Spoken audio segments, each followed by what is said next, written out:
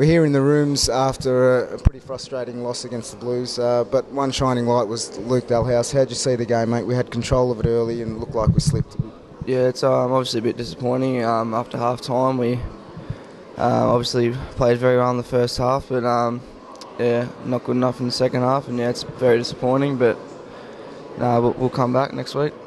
So Tommy Williams in the forward line, how's that work for the forward structure? Is that helping you guys out there and bringing you guys along? Yeah, definitely. He's been huge since he's come in, Tommy. He's just been a great option. You can tell every one-on-one contest he'll give it all and he hardly loses, so it's exactly what we want. You kicked 4 goals yourself. That's a career best, is it? Yeah, yep. Pretty happy with that? Yeah, pretty happy with that, mate, but obviously not with the end result. We'll bounce back next week. Yeah, that's right.